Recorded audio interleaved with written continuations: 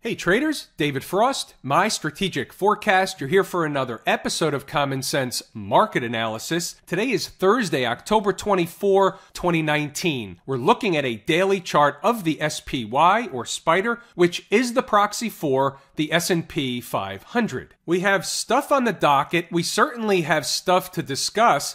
The market is eerily quiet.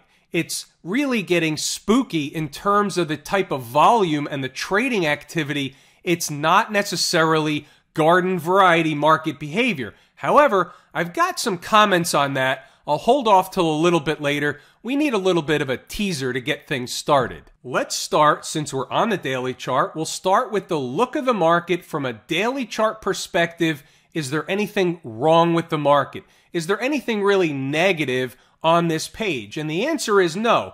Maybe we're coming up to the highs again. Certainly we could have what would be a potential triple top. That's certainly possible. But technically speaking, the market's in an uptrend. There's nothing wrong. Now we do have to separate out comments like that from longer term to shorter term. And when I say shorter term and longer term, let me define what that means, because it means something different to everybody. So for me, short term is really hours to a few days. That's it. Longer term to me is several days to several weeks. I'm not really looking out, 12 weeks or 6 months at a time. We can see it on longer term charts. We talk about it sometimes, but for the most part, it's hard to make money thinking out 6 months unless you're a long-term investor taking a position and holding a position. That's not necessarily what I do, at least not for what we're doing here. So as defined, short term, long term. So long term, there's nothing wrong with the market. Short term, not so much. It's teetering, and that's the issue. It's teetering on either breaking out, getting some panic buying, some FOMO ramped up, or on the flip side, we're also teetering by revisiting 297 or potentially even lower. Let's get right down and dirty. Let me show you exactly what I'm looking at, and then I want to describe a little bit about the intraday activity and what led me to believe one thing or the other at a specific time. The hourly chart. From a big picture perspective, there's really nothing wrong with the technicals. There's nothing wrong with the chart. It's in an uptrend. However, we had an interesting hourly chart reversal candle on the first candle of the day today. Now we're trading inside of that candle. It's a very simple equation. As long as we're trading inside of that, it's some kind of a bear flag, bear wedge pattern, bear whatever you want to call it. Here's the deal. This is likely going to resolve itself when you wake up in the morning or long before. Here's what I mean by that. Either they're going to be trading above today's high. That's going to be a breakout. That's going to be the road to 305. Not all in one bite, and it certainly could go higher. I'm using 305 as a way station, as an obvious stopping point. The flip side of that, this bear flag pattern, bearish wedge pattern begins to play out or take place to the downside. We begin getting below the 50-period moving average on this hourly chart, challenge these lows here, and you start looking about and discussing 297. Outside of that, there's really not much more on this chart. When I look at this, usually I focus on the first thing that jumps off the chart at me, and this is absolutely the first thing that jumps off the chart at me. Above today's high, likely some panic buying going on. Barring that,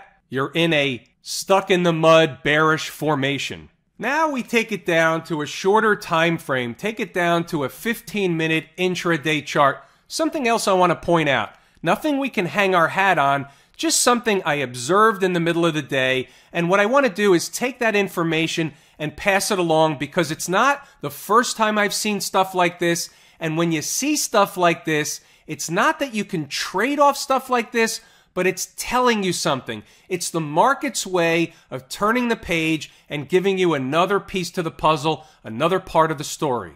So this morning we have a gap in crap. That's obvious. That happens, and that's not a big deal. It happens mainly with institutional participation, meaning the institutions, or at least larger investors that can move the markets. You need money to move the markets. So we'll call them institutions.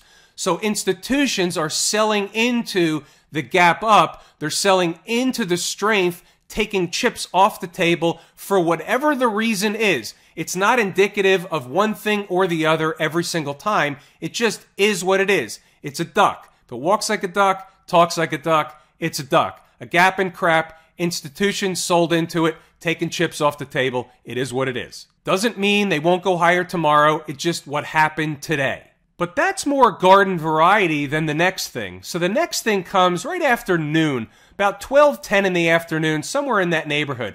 Here's the candle ending 12:15. We had 30 minutes of a real hard sell going on, and this candle from up where it was, and the high in this candle was 300.72, down to the low less than 30 minutes later of 299.52. That's a pretty big drop in a short period of time. And what happened was I wasn't really watching the market per se at the time, but out of the corner of my eye, my screens were flashing. I have red, I have green, I have yellow. Yellow flashes, red is red, and green is green for obvious reasons, and everything was flashing all of a sudden, like the data in my computer slowed down, meaning the data was having trouble squeezing through. There was a lot of activity entering the market. There was what we call a big sell program. Why does that happen? Who causes that to happen? We can list out conspiracy theory 1.0, 2.0, whatever you like. The point is that it happened. And you can see in the afternoon what happened at the end of the day. What normally happens, the market ran up to do what? To test the high of the breakdown candle. Almost got to the high, made an attempt to get to the high. We talk about this every single day. Not necessarily in the last candle of the day, but we talk about testing the highs of breakdown candles, the lows of breakup candles every single day. Why am I pounding the table? Because it's opportunity knocking. They're not all going to be the same, and they're not all going to work, but it's opportunity knocking. So we know what happens. Get above the high, you want to test the next one. Can't get above the high, what happens? Go in the other direction. Energy will be expended one way or the other. Back to the hourly chart. 80-20 rule. 80% of the time, or somewhere thereabouts, this is going to go down. 20%, or somewhere thereabout, this is going to go up, but that same level of energy is going to be released either way, whether it's going northbound or southbound. Let's get a quick look, throwing you a short hop. We're getting the ball around the horn. Let's get a look at the pre-market notes from inside the numbers. You can take a snapshot. You can read it on your own. What I'm doing here is I'm showing you the mindset of what's going on in the morning. Also, the concept is this. This helps traders that are actively trading during the day. If you're actively trading during the day and you want this help, if you think it would be helpful, you see what's here. You see what's here just about every single day. And if you think it would be helpful, you can certainly hop on board and try it out for a month inside the numbers. What we have are stocks on the move. We have the commentary throughout the day, and it is helpful to a lot of traders out there. I do get the best messages, and certainly the best ones are the ones with the success stories, but I get the other messages too, and that's okay. I get the frustration messages. Let's talk about one of those frustration messages because it was a good one, not in a good way for the trader who was frustrated, but it's a good way as a learning experience for everybody. And you know me, I like to keep things simple, so we're going to keep this simple too, but it's part of the psychology behind trading. Today wasn't an easy day. The market was up, the market was down. The market was up, the market was chop shop.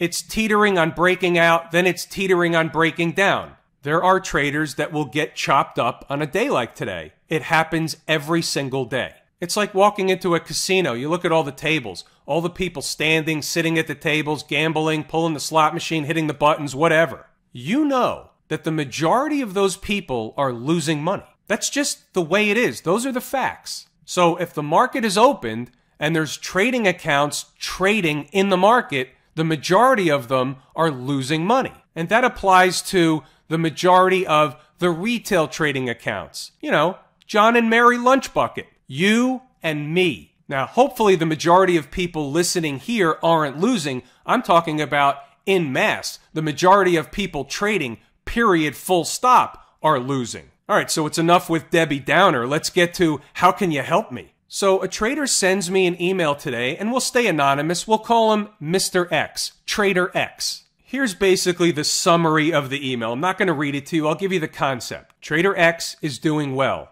Today is not a good day. And when it's not a good day, sometimes our subconscious allows us to break the rules. Why does that happen? Because our subconscious wants us to believe that we can win back the money and turn it around. It's a guess, it's a gamble, it's trading on hopium. We know that, but we still think it can work out. We've convinced ourselves, even though we're telling ourselves, we're justifying it by saying, I know this really is wrong, but I know this is going to work out. I think it's going to work out. If it works out, I'll get back to even, and I'll get out, and I'll be done for the day. Or we even stretch it and say, hey, I could even be up 1,000 for the day. I could be up 2,500 for the day. I could be up 300 for the day. Whatever your number is. So we take the trade.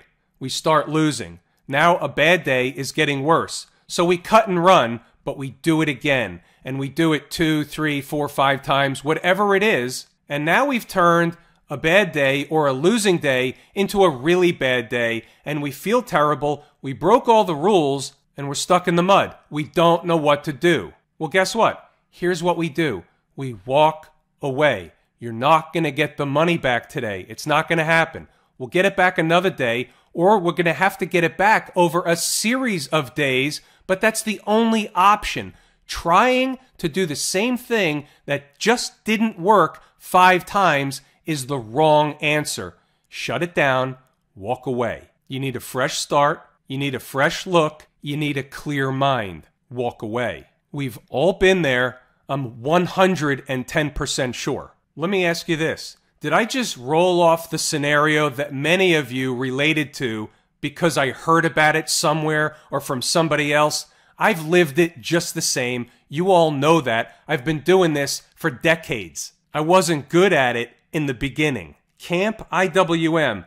I'm fascinated by this chart. Not the whole chart, just the last few days. There's a couple of things going on here that has me kind of looking at it crooked. Earlier in the day, it looked like it was going to be a reversal day, and I specified it inside the numbers, but I said it's a long afternoon and a lot can change, but I was just noticing we were trading down at the lows, but then I noticed when we started to bounce off the lows, look at this perfect symmetry of making a new low each day, but rallying back to recover. I've seen that before. You see it in both ways. You see it at highs. You see it on lows. It's just interesting to say the least. A variety of different analysts may have different opinions on what's going on here from a short-term perspective. Some may see bullish. Some may see bearish. I'll tell you what I see. Nothing's changed. I see bullish above this trend line, which just so happens to coincide with this 200-period moving average and the 100-period moving average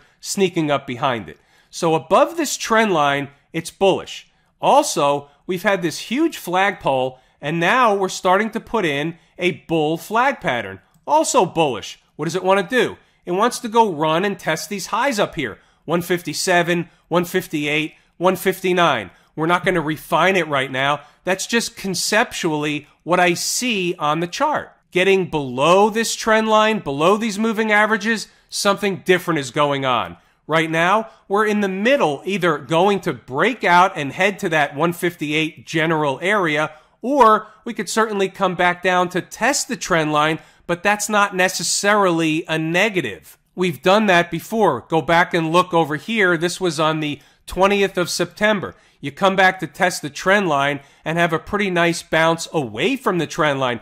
Only for one day in that case, it was in the middle of a much larger decline across the markets. In this case, could come back to test the trend line, or the trend line could fail. Either way, at least we know what they're serving us. You throw 100 miles an hour, at least I know what I'm getting when I step in the box. You throw junk, same thing, I gotta move up in the box. The trend line is the box. Above the trend line is bullish, below is bearish. The transportation department.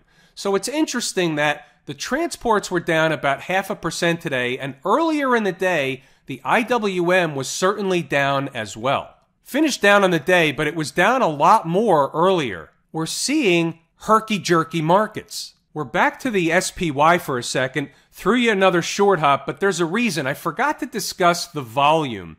So the volume has been extremely, extremely light. Kind of eerily, spooky light. So here's what I'll say. We've seen this before. Now, again, here's one of those things that we can't use for direct trading information, but it's information nonetheless.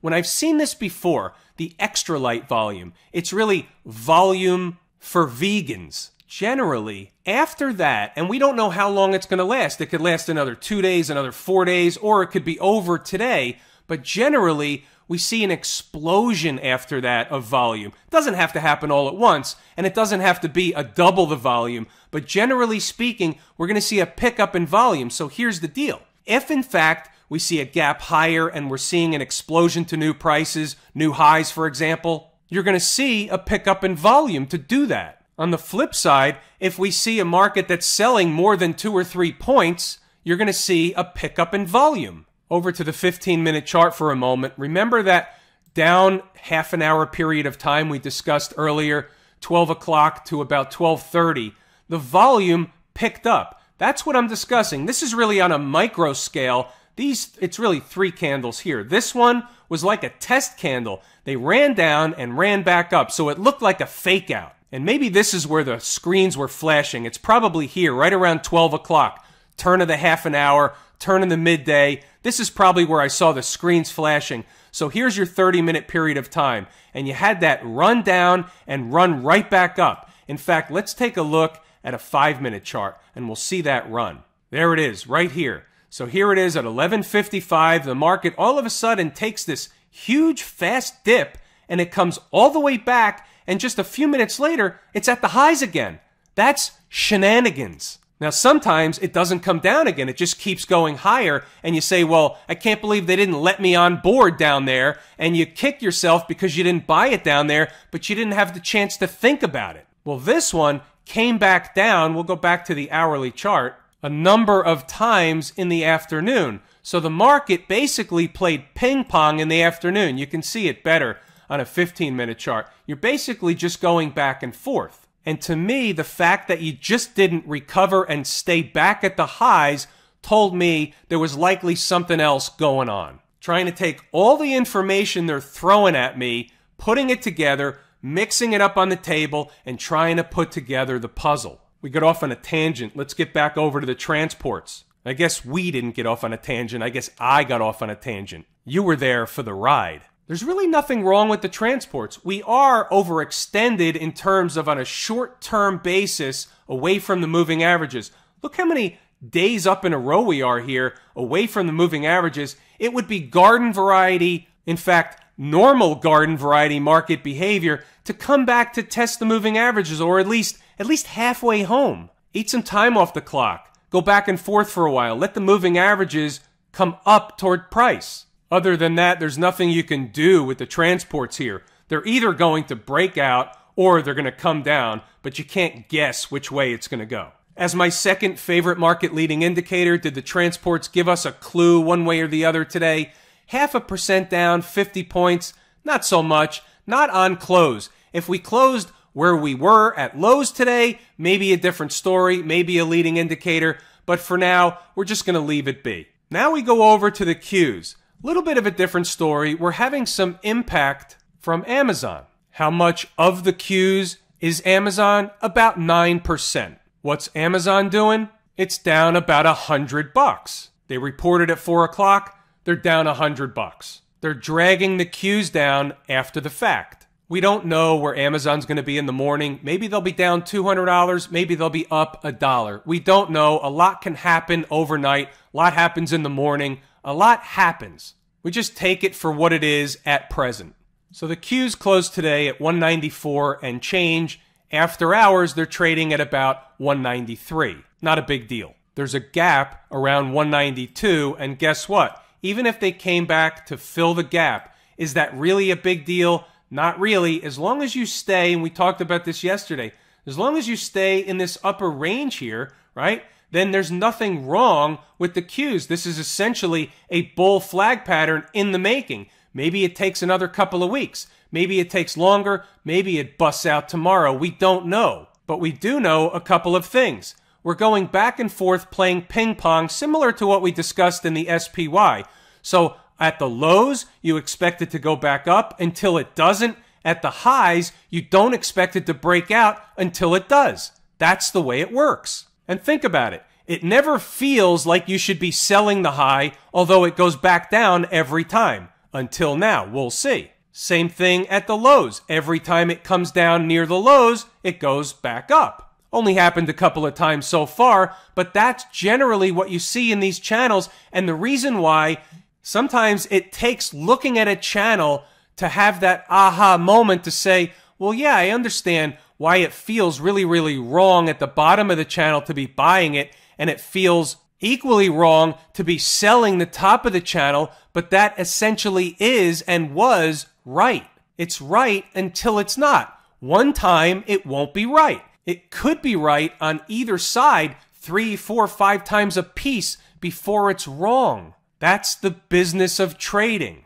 Doesn't have to apply only to the Q chart. The QQQ chart can apply to any stock, any commodity, any chart under the sun. That's the beauty of what we do. All charts act and react the same way. So everything that I teach in the Lazy E-mini Trader course can be applied to any chart. And yeah, we're going to look at some stocks again too. Apparently, we like that. The XLF down 8 cents. Anything we can do with that? Not really. Same routine. We're in this upper range here, in this mini channel, bull flag pattern, whatever you want to call it. It's either going to break out to the top side or it's going to break down in the southern direction. Either way. While it's going back and forth, there's nothing to do. You're either long or you're short, anticipating a breakdown.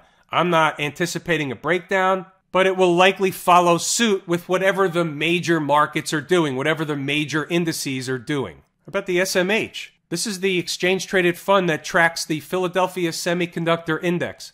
What's this telling us? Bullish. Calling balls and strikes, one chart at a time, taking each chart independent of one another. This is bullish. You had one little sachet down below, I guess 2 little sachets down. Depends on where you want the channel to be, or the bottom of the channel to be. But this is an outlier. Now look where we are. Right back to the top. It wants to break out. You've had some surprises across the semi-space.